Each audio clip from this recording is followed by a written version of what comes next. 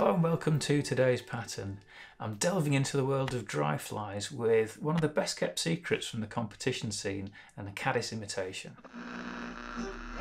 Have you been thinking about tying flies but don't know where to start? We've got a free series of video tutorials that might interest you. A lot of YouTube videos jump straight in with the tying and there's really no time for a beginner to get a handle on what's going on. So we've created a series of individual step-by-step videos that cover the basics of fly tying. In each video you'll learn a different skill at your own pace. So for instance, we'll teach you how to tie on a thread on the hook. We'll teach you how to tie in materials on the hook. We'll teach you how to dub materials onto the thread. And we'll cover several ways of whip finishing to finish the fly at the end of the tying. Once you've got a handle on these basics, you'll be able to follow along with YouTube fly tying videos like the one you're about to see. If this sounds like something that might interest you, click the link in the description and you can start your free fly tying tutorials today. Depending on the size of the Caddis on your own stream, you can basically just change the hook size to suit as necessary, because the blueprint for this pattern, it just applies across all those different size ranges. For the purposes of demonstration, I've got a standard size 10 dry fly. It's actually a wet and dry fly, particularly this particular pattern, in the vise. It's a good strong hook and it suits this kind of utility, almost like the marines of the dry fly world. It's a go anywhere pattern. It kind of works almost as well partially sunk as it does on the surface. So let's get stuck into the tying now. I'm using a very neutral coloured thread. It's the white GSP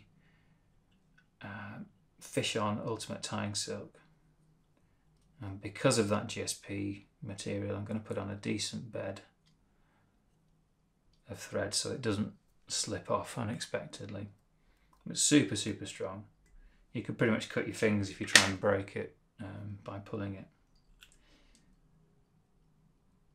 Now then, this pattern, I believe, originally used a kind of a yarn to make a sort of a detached body. And I've played around with it and have had some fun, and basically using the materials that I've got to hand to create the same sort of profile. I've settled on quite a good recipe, at least in my experience. I found that you can, when you look at these synthetic dubbing materials with a fairly long staple, that's quite important, it needs quite a long fibre. But you can quite easily create these noodles that are quite robust. And you can have quite a good degree of control over the shape of that as well, so you can taper it at both ends quite easily. And that suits that kind of bulbous, caddisy abdomen profile in my experience. But what I'm going to do is I'm going to lay on multiple twists through that wad of dubbing. Try and spread the twists fairly evenly throughout the length of it. And then if I hook that over the eye of the hook that I've got in the vise there, and then just cause it to start to furl together at that point, with a little bit of encouragement, what you'll find is it actually forms quite a nice furled body. And it is, quite maggot looking, if we're going to be absolutely honest. But then it's like a hairy, insecty, grubby, ribbed, very, you're getting a lot of cues for the sort of the prey item, the prey image that you're trying to imitate here. But just keeping that twist in place by pinching fairly hard, I can have a look against the shank, the sort of length that I want that body to be. And then when I cover it with this hand, I know how much of that body and the abdomen is left inside that pinch grip. And then that lets me do a simple pinch and loop onto the top of the shank of that body. And that's probably about roughly the midpoint of the hook shank itself. I'm going to put a good few turns on there, and I'm cinching down with some tension in between each one. As I'm doing that, I'm supporting the hook in my pinch grip, so I'm not fatiguing the wire of that hook material. And I'm going to come in front of that body, lash on some turns there, so that's a good connection between the turns that are going around the shank and the body and the turns that are just on the shank, and that helps again to sort of make a really good strong anchor point for that material. That furl is now consolidated because I've tied it in and clamped it in place with the thread turns. I can come off really super short, trim very tightly up to those thread wraps, and then I'll just cover some of those stubby cut ends just to taper that in a little bit, but it doesn't matter too much because you can cover a multitude of sins with the next step. And although I'm sort of walking you through this fairly slowly, in actual fact these flies are actually pretty quick to tie. So I'm going to come to my trusty grey squirrel pelt and fret out a few fibres, trying to get a mixture of underfur and the guard furs as well. And you don't need loads of it, but a little pinch like that is ideal for our purposes. Plus you can always put a bit more on if you need to.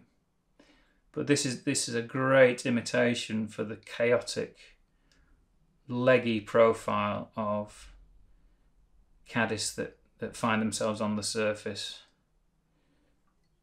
And it's a pretty good imitation for the farrate adult, the pupa as well. And just come forward and try and get, you know, lots of nice spiky legginess going on with that. And then I'm just going to encourage any of those guard fibres that I can, just to poke backwards, come in front of that, and just build a little bit of a thread dam in front of it.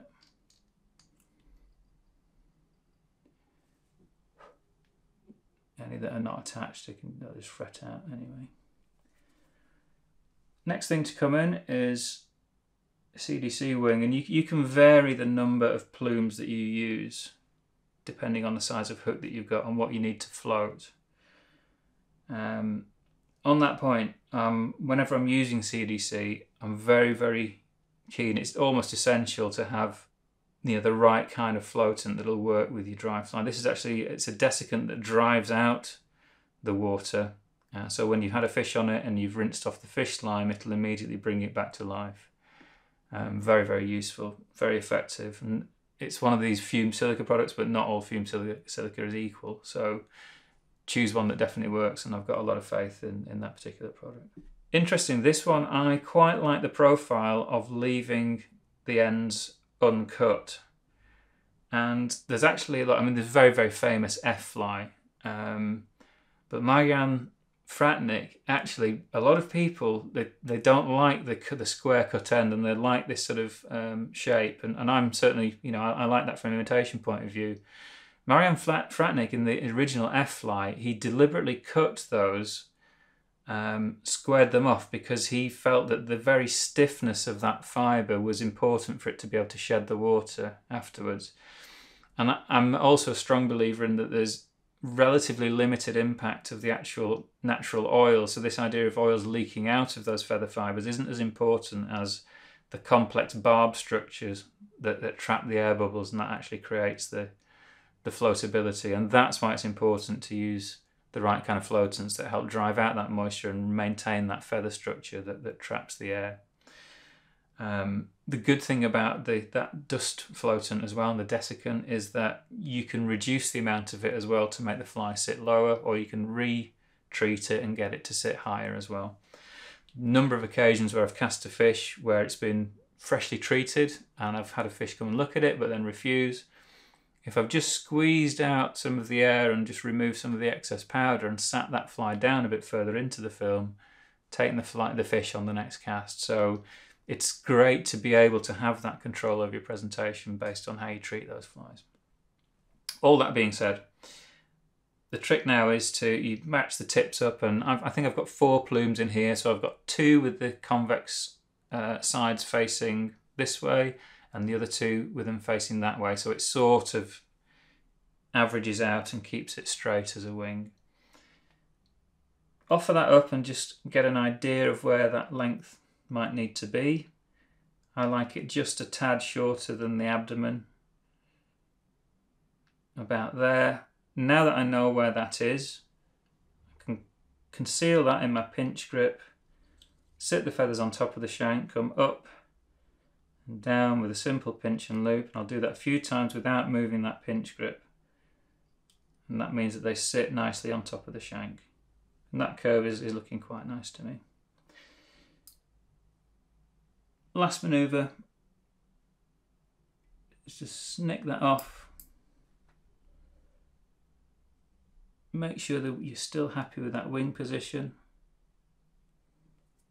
And then just create a caddisy looking head. And if you're a neat freak like John, you'll make a nice smooth head. I don't particularly mind if there's a bit of cut ends of fibres showing through at the end of it, but each to their own. Come in with a whip finish.